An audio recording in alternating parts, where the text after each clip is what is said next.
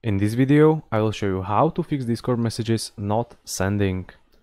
So, here are quite a few reasons why your messages don't send, and here are quite a few solutions to it as well. So the first thing that you want to do is just basically restart your Discord, just close it, and just start your Discord again. So that's the solution number one. The second solution is verify for Discord server issues. The third tip is check your internet connection.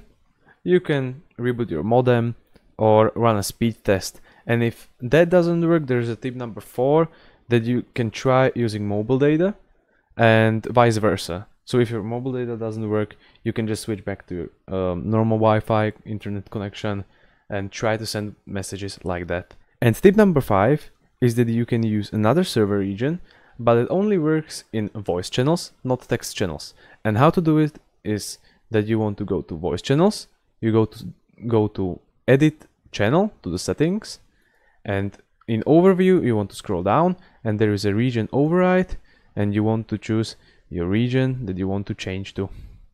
So if you found this video helpful, I hope you did.